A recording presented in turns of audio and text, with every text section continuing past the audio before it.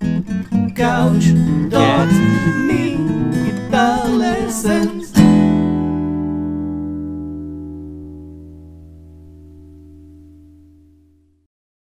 Hey there, Licknriffers! Welcome back to yet another awesome guitar lesson here on Licknriff, in which I am going to do my absolute best to try and teach you how to read tablature, okay, guitar tab, like sheet music. To be able to look at a piece of tab and hear it in your mind's ear, let's say, okay? To be able to look at a tab and immediately decipher it and know what you're supposed to put on, right? Instead of trial and error. Because tablature, let's face it, is an awful medium. It's lines and numbers. It lacks rhythm, okay? It lacks any musical sense, okay? It's just random numbers. And if you add the H's, the P's, the T's, okay, hammer-ons, pull-offs, tapping, the slashes for slides, then it becomes kind of like a cipher. It's a code. Now, sheet music is also a code. Okay, let's make no mistake about it. Sheet music is also a code, but sheet music has rhythm. Sheet music has rhythm and just a few symbols that go vertically up and down. Here we have the up and down part, but we have numbers. Okay? The guitar goes sideways as well. So it's a visual representation of the guitar, but it's not really a musical representation, right? It's completely unlike sheet music. Now, when you want to be able to decipher a tab pretty quickly, you need to take in the numbers in all directions.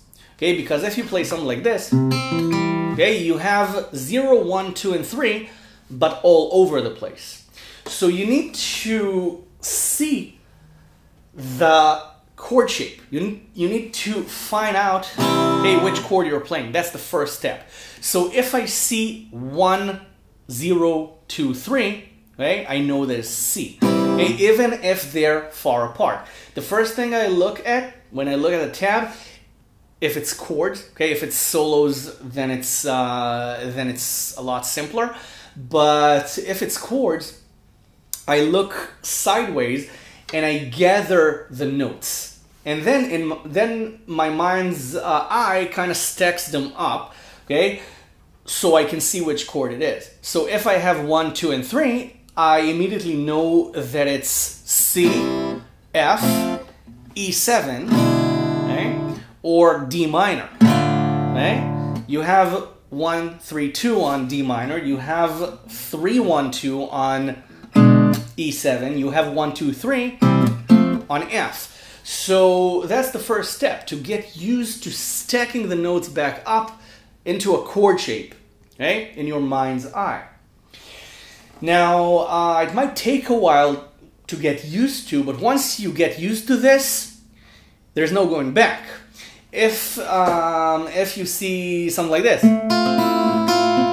okay, something like this, just, okay, this chord, okay, and you see the open 5th string, the open 1st string, okay, you see the zeros immediately, but then you have 5, 6, 7, but again, they're all over the place, okay, something like this, they're all over the place, so you need to stack them back up so you can see the order, so you can see 6, 5, 7, and then you know that you're playing this, okay, this chord.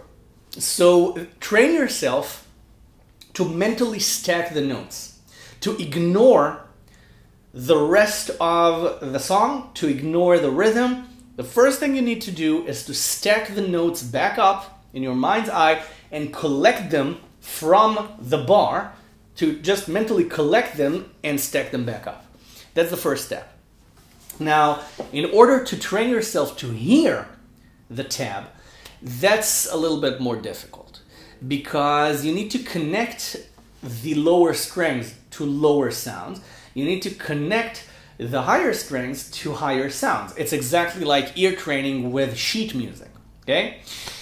So in order to do that, you can try writing out a little bit of tab and try to sing it. Okay? You don't have to be precise. You don't have to sing the correct notes. You just want to approximate the pitches. And the way to do this, so one of the most insane and yet fun ways that I've found for doing this is license plates. License plates. Or serial numbers, or phone numbers, right? Whenever I walk my dog, I just look at license plate numbers and I try to imagine them as tabs. I try to imagine them as solo tabs. Okay, let's say it's 91082. Okay, so I know it's gonna be something like this, 91082. So it's gonna be something like okay, something like this. So hopefully I got it right number-wise. Right? Okay, I wasn't too far from it, right? Relating the pitches.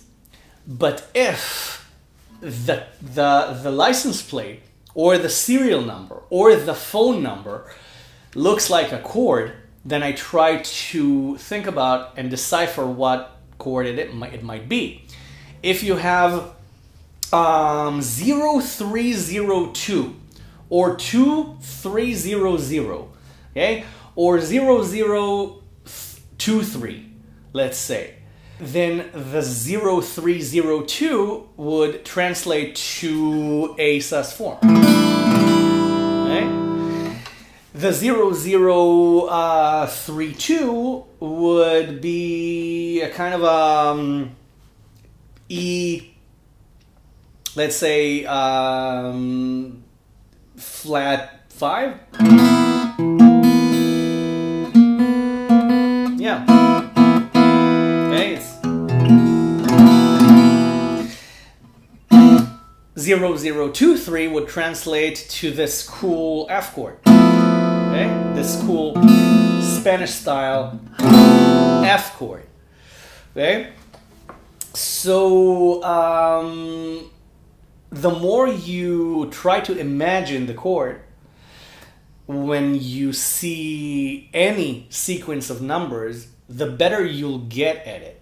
Try to remember it, so by the time you get home, you'll try it on the guitar. Okay, it's kind of a mental exercise. And the more you do it, the better you're gonna get at it.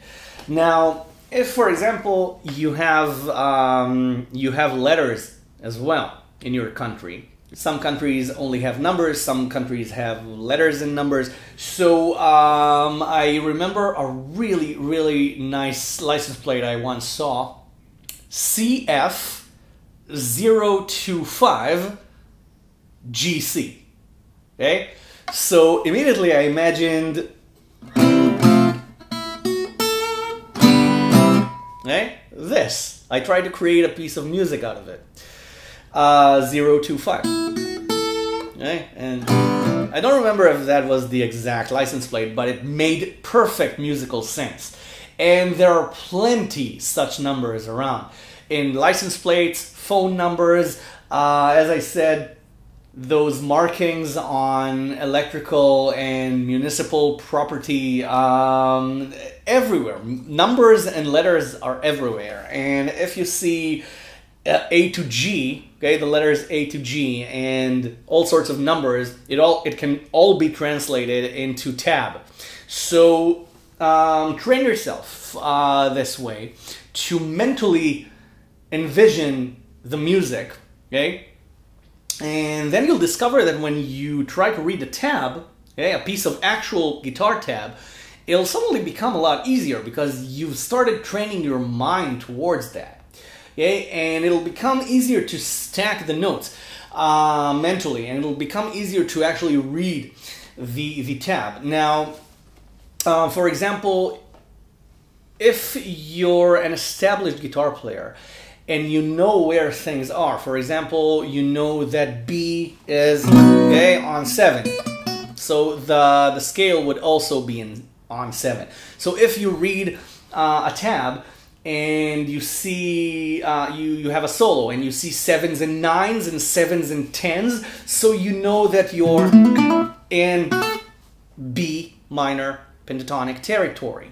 And if, for example, you see something like this, you see 10, you see a bend on 10, and then 10 on the next string, okay, strings 1 and 2. If you see, okay, something like this, okay, even, okay, you know that you're either in B or E minor.